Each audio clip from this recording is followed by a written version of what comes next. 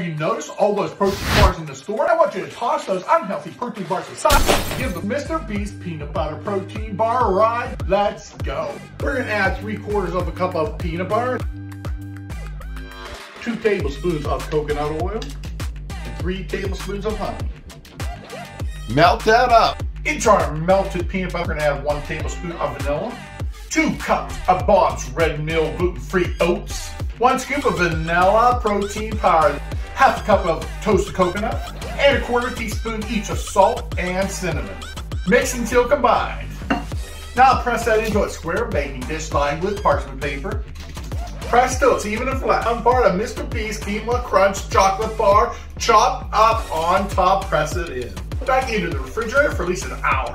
Something's looking incredible. Let's give it a try. You just said goodbye to bland food. Hello to good food. Woo!